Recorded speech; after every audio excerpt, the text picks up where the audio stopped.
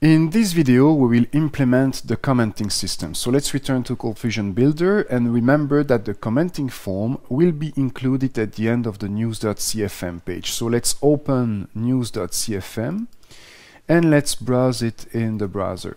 Remember that this page has different states and by default it shows a list of all the news present in the database. But if I click on one of those read more links, then there is another state that shows one single news, and this is here at the end of that single news that I want to display the commenting system. So let's return to ColdFusion Builder and we will try to locate the correct spot. So I have here a comment, output a single news, and below the comment I have a CF output block that actually outputs that single news. So just below that CF output, this is where I want to add the commenting system, include the commenting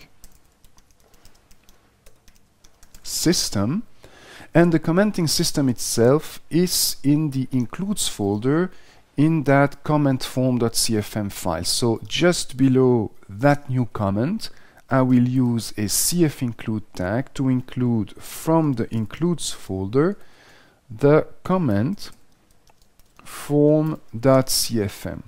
Alright, now let's take a look at comment form.cfm. This file has already been developed for you. So I suggest you take some time to pause the video and review that code for a few seconds. There is nothing in this code that has not yet been covered in the course, so it should be pretty simple for you to understand. Okay, now that you had a few seconds to review the code, let's add two little things to that page. So here on line 16, just below the generate security code comment, I need a new CF set tag to create a new variable that I will call security code, and I will make it equal to application.utils.generate Captcha, and I will not pass any parameter because I want a security code of 5 random characters. Alright, so this is one thing. Now let's scroll down to the commenting form, and we have here another comment on line 61, display the Captcha image here. So on the next line I will use the CF image tag of ColdFusion. The CF image tag is very powerful. It is used to manipulate images. You can do things such as resizing images without distorting them. You can modify the image type from JPEG to PNG, for example. You can change the JPEG quality of an image and many more operations. In my case, I will use the action attribute of CF image to determine that I want to create a Captcha image. Now take a look at the list of possible actions. It will give you an idea of what CF image can do. In my case, I will generate here a Captcha image. Of course, I need to supply the text of the Captcha. And the text of the Captcha is going to be some dynamic data. So I need those double pound signs. And I will make that equal to the security code variable that I have defined a few seconds ago. Like that. Now I will add a few more parameters to my CF image.